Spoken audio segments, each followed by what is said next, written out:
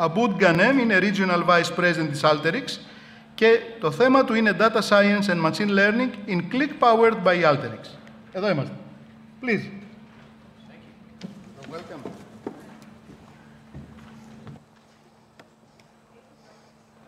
Hello. Kalispera. Well, I'm very excited to be here, and there's a couple of reasons why I'm excited. First of all, the partnership with WITSIDE. So we're really excited about exploring the market. I've been at Alteryx 3.5 years. I've built our business in Europe, primarily in the UK, France, Benelux, Nordics. This year, our CEO gave me a call and said, Abboud, we want to look at other emerging markets. So we're looking at Middle East, Africa, Greece, and other parts of the world. Very delighted to be here. Today I want to talk you through the concept of Alteryx and why Alteryx for Qlik. Focus on predictive and data science, machine learning.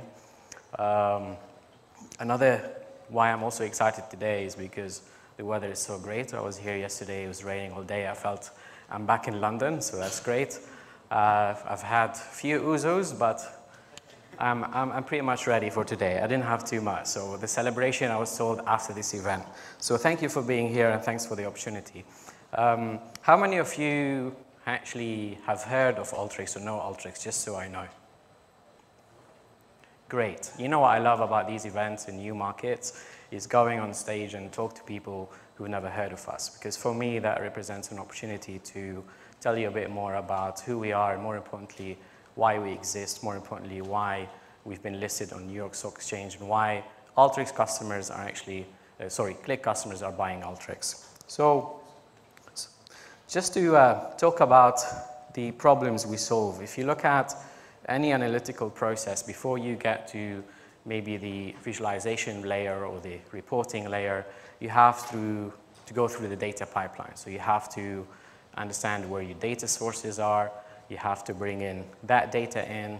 You have to bring in your internal data. We also see a lot of customers that want to link to a specific URL.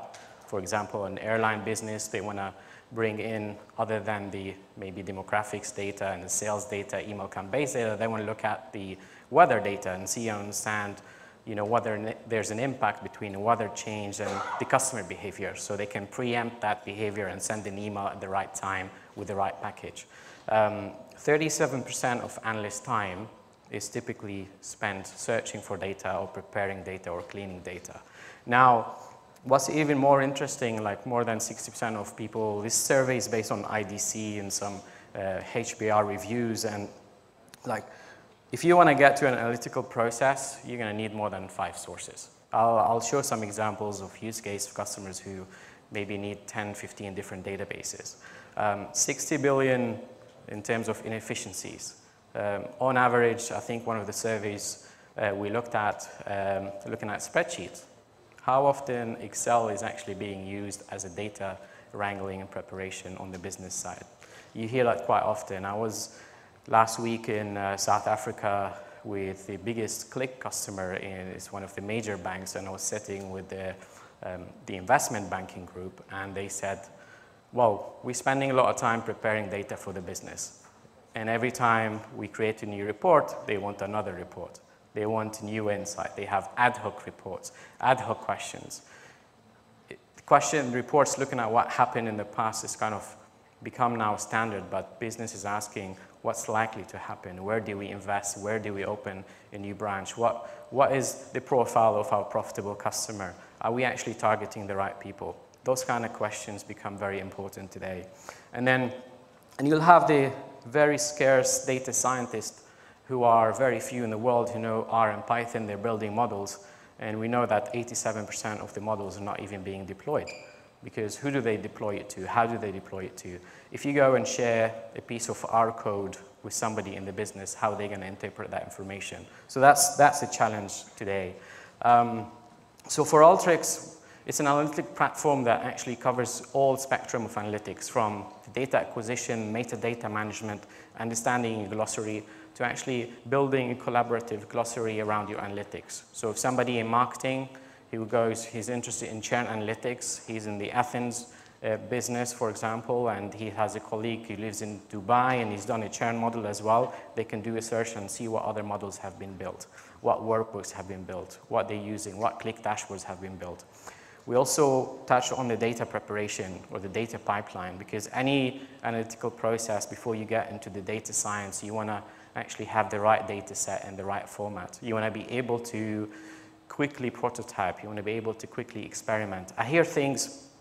I was with the supply chain excellence group for Nike in EMEA in Amsterdam, and I'm always interested to hear from customers why they love the platform. And one of the analysts jumped and he said, with Alteryx rewards my thinking. Whatever I think about, I can build it. I can start with the business questions. I can get the data. I can quickly clean it, prepare it. I can visualize it. I can answer a business question very quickly. I can go back to my VP, and you know what? That new question that you told me, you asked me about last week, I said maybe it's going to take us 3 to 4 weeks because I have to rely on a development team who wants to code, who wants to develop that data set and then give it to me. Then I'm going to use it in Excel, merge different Excel files. Maybe I get data externally through suppliers or agencies that we work with.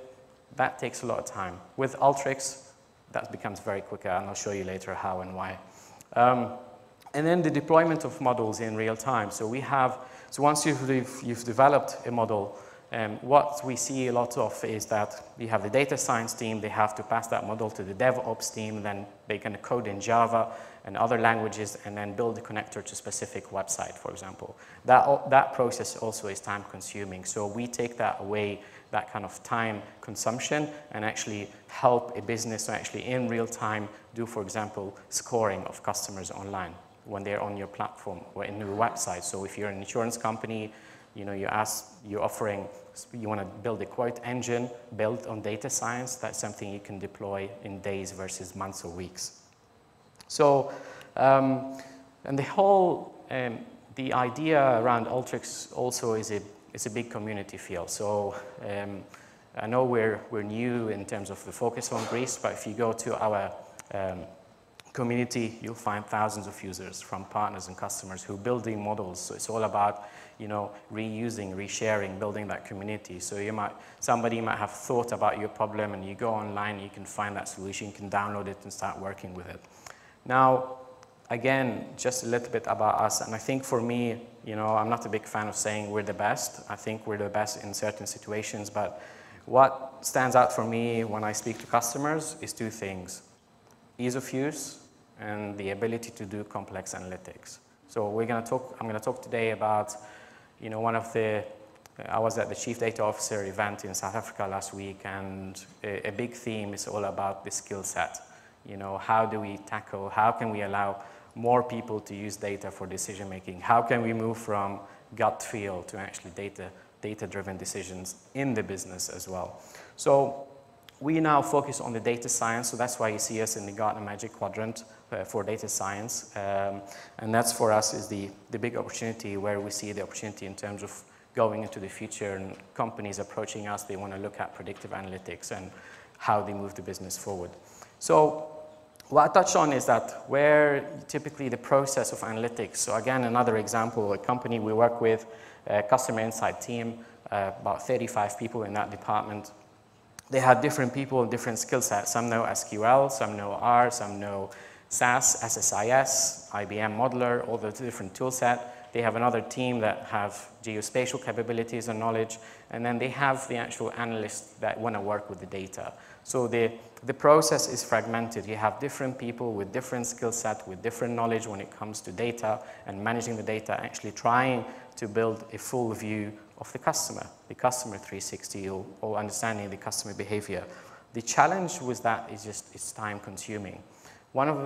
That process, you know, let's say, for example, give you an example of a retailer I was with in Denmark, and they said, we want to release the new iPhone, okay? And the chief operating officer gave the VP of analytics a call. They have a visualization layer, right? But they gave him a call and say, I want you to give me a full view of all our stores. They have more than 400 stores across all of Scandinavia. I want to understand, you know, when we released the latest iPhone last year, can you give me like understanding a full view of the customer segments. What customer segment was most profitable? What was the attachment rate per segment? What other products did we sell with it that was the most profitable? It's a very marginal business, so they want to know what kind of segments they should be targeting, what other products they should be bundling together. And it all required having to go to a data science team that centrally managed different team, and the response time was about 3 weeks, 3 to 4 weeks. And in Alteryx, they've done it in a matter of half an hour, and I'll show you how. Now, I always, it sounds too good to be true, I'm with you.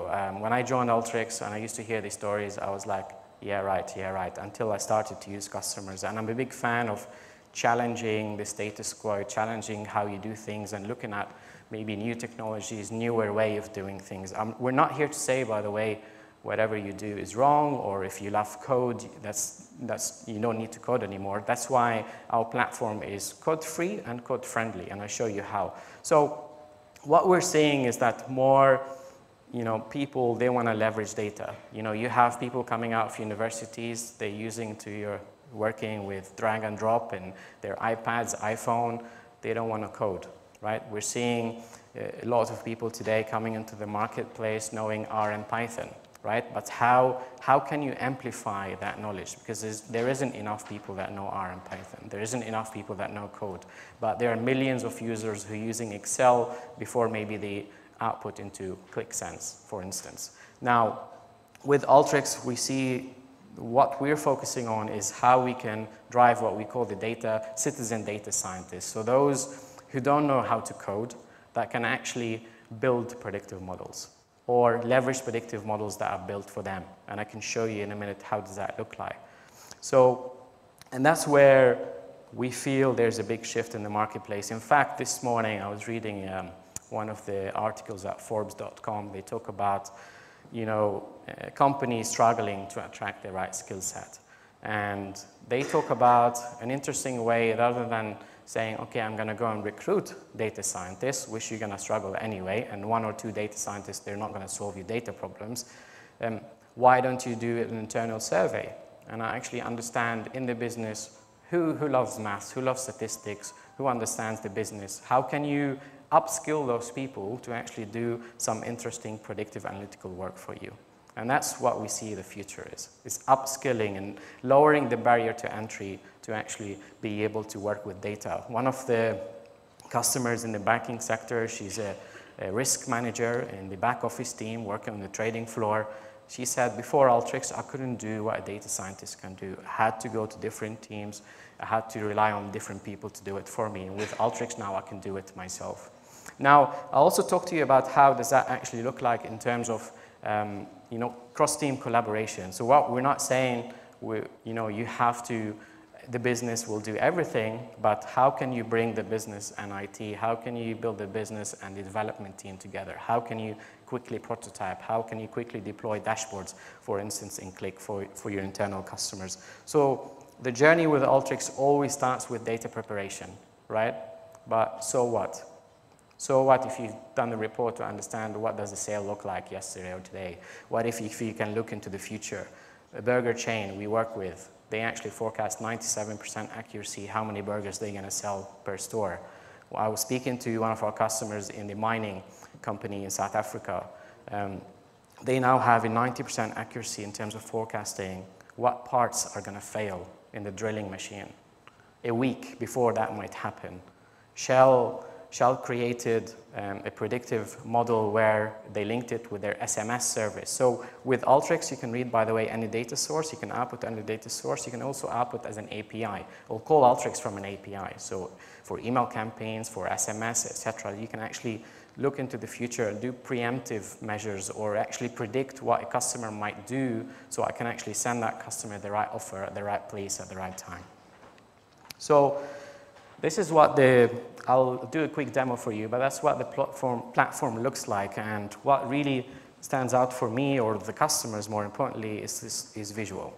It's visual, it's logical, you can document it, and you always start from left to right in the analytical process. So you can bring in any data sources. We've got connectors to, you name it, different different CRM systems. You can bring in Marketo data, Salesforce, dynamic CRMs. You can build in APIs, so different URLs. I've seen retailers actually build a connector to actually monitor the competitor's price in real time and bring that as a data source to know whether we need to discount or not. And then what you do in this process is you prepare the data and you start working with different tools that I'll show you later in the platform. And it's also a code-friendly. What we mean by code-friendly, you can bring in your SQL code in the platform. For the data scientists who know R and Python, they can leverage the open libraries that's out there in the open source world. And more importantly, they can build that in Alteryx and create applications for business people who can use. So let's just say I'm a data scientist working on for the e-commerce team at Adidas. What I can do, I can actually build a model for you. So you're a campaign manager. You can leverage, drag and drop it, and click run, and know which customers you're likely to target or buy this new piece of shoes or trainers. You know, that's kind of collaboration, cross-team collaboration, and moving from just maybe creating a black box solution just based on code to actually building a collaborative platform. Now, the situations where we can work together with Qlik customers, and I think the most exciting cases for you guys is going to be in the predictive analytics and the spatial analytics. And what we mean spatial analytics, where you can turn easily longitude, latitude, address points into a map. You can look at drive time analysis. We've got partnership with TomTom, so you can bring in TomTom data into the whole process for actually understanding where does drive time fits in. So fleet management, looking at actually our drivers taking the most optimized route for the best cost efficiency. Where do we open our next store? We've got supermarkets in the UK who have analysts that goes into a board meeting. They open up Alteryx and they'll say, where's our competitors in this area? They pull in the information from Google through the Alteryx API and start looking at, okay, where does it make sense to open our store? So it's easy to use. It allows you to look into the future. It allows you to understand spatial objects, spatial analytics. And then also for the data prep, what's interesting, I'll tell you a story later, a use case about a bank we worked with. They're a big QlikSense and QlikView customer in the Nordics, about maybe 3,000 users. I'll talk to you about how the IT, BI team actually use Alteryx to work and support the business. I think that's a very interesting use cases because they covered the whole use cases all in one go, all in one platform. Now, just so you get a feel of what I'm talking about, I'm going to do a quick check-in on time. So what Alteryx is, this is the actual platform. So what we mean by platform is this is here where you design your workflow. So working from left to right. So when I open up the platform, it's actually empty. So it actually invites you to think. It invites you to start with a business problem. And you have different tool set here based on the different kind of functionalities. And as the logic goes from left to right, you start with bring in an input data file. Here you can connect to all sorts of data sources, from files to databases, Hadoop, Spark, Cloudera, AWS, Azure, data lakes, you name it. You can bring in APIs. And then as you go through the right-hand side, you can start actually working with the preparation. So think of it as prepackaged tools that you can do. You can drop into the workflow, change data files, renames, change, take non-values and replace them automatically. So all that mundane, repetitive work, data quality checks that you can actually do on the spot. So for example, what's also interesting, this is, for example, a pre-built example where you can output into QlikSense. And what I mean, there's a lot of pre-packaged models within Alteryx. Here we're looking at predicting, how the customer would behave, and what's even more important, I think for a lot of Qlik customers, they love how you can document the process so you can actually share internally. So you've built a logic or you've built a dashboard or a predictive model, you can actually document it, you can save it, you can even encrypt it. So for instance, one of the customers we work with, so for example, they say, okay, I want my smartest people to do the smartest thing in the business, and the people in the business, for example, traders. One of the customers, Qlik customers, work with the capital markets team, the IT team that supports traders on the trade floor. They realize that traders, they know a lot of R and Python, but they needed a platform where they can bring it all together and produce dashboards. for like Qlik Sense dashboards in real time, right? And that's the whole idea of self-service, of being able to do that. So what they do, so take for example, let's assume this is the use case. You can bring in customer data, transaction data, different files. And by the way, every time you use Alteryx, you can annotate. You can also see before and after what's happening in the data here. And that also helps. I heard it a lot especially with Qlik customers say now I can go and sit with a business user. I can actually prototype with him very quickly and say, is this the type of output you want? What other data sources do you want? Does this result look okay? And then instead of a back and forth processes, you can actually encrypt this process. So what I mean is, let's say you're granting this trader or somebody in sales or marketing or HR access to so you can control access to the database. You can control people. This is all in memory, by the way. So they're not changing the underlying data. So then what essentially are we talking about here is you can actually take away, you can automate all this repetitive work, and you can also bundle this, and you can encrypt this process and create your own tool set. So you can give a tool set to somebody in sales and marketing, say, drop this tool in your Alteryx workflow, and for instance, then you can actually start accessing the data, and you govern it. They cannot change it. It's encrypted, but then they can play. They can prototype. They can innovate. People say, with Alteryx, I can try and test and fail quickly. How can you innovate if you're not allowed to test? How can you innovate if you cannot bring in a new data source or think, what if I do this? What if I do that? Have we thought about this? Have we thought about that? So we work a lot with global consulting companies, McKinsey, Bain, KPMG, Accenture.